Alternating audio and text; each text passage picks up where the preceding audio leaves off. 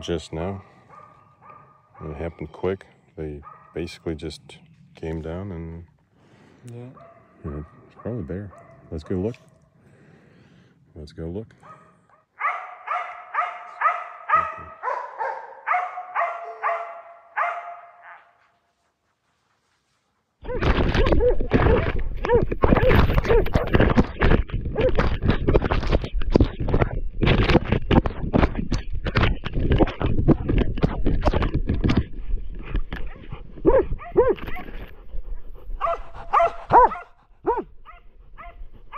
So as we approached, I have a GoPro on Sever and I'm using my app in the phone as a remote control.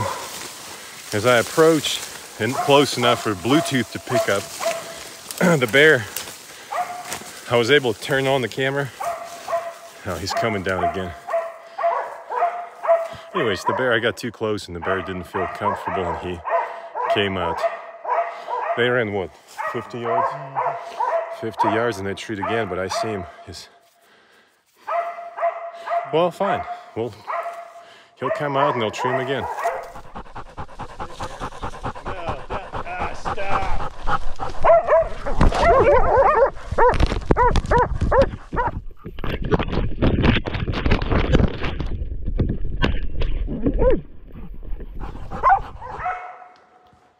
Oh, he just went up, went up, went up.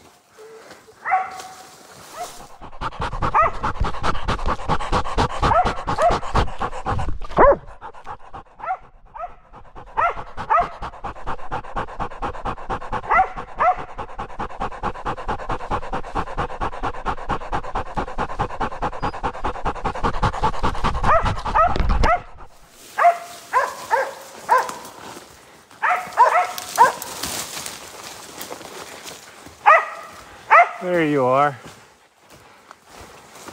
Hey, bear. No, stop. Jeez.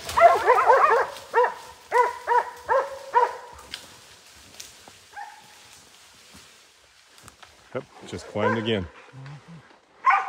So every time he jumps out like that, and they engage, he is less and less inclined to jump out. Because his rear end is turning purple right now. So, in theory, right now, when we come up, he should stay put.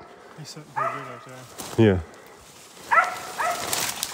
Well, let's test my theory.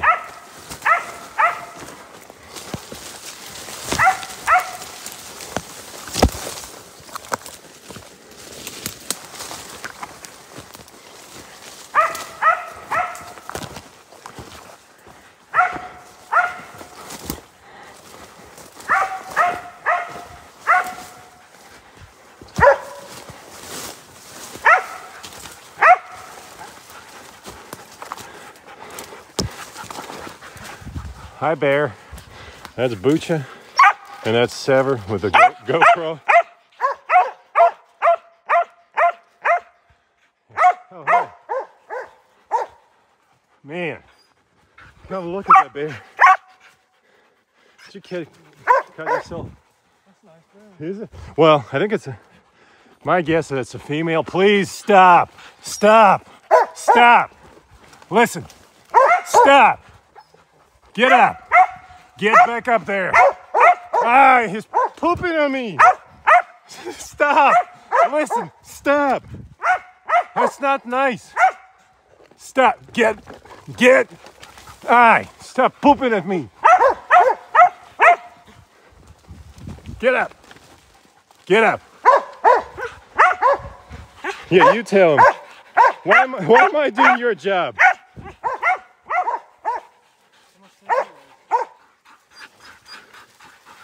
All right, so he jumped out and treed again. We're gonna grab the dogs and just get out of here. Look,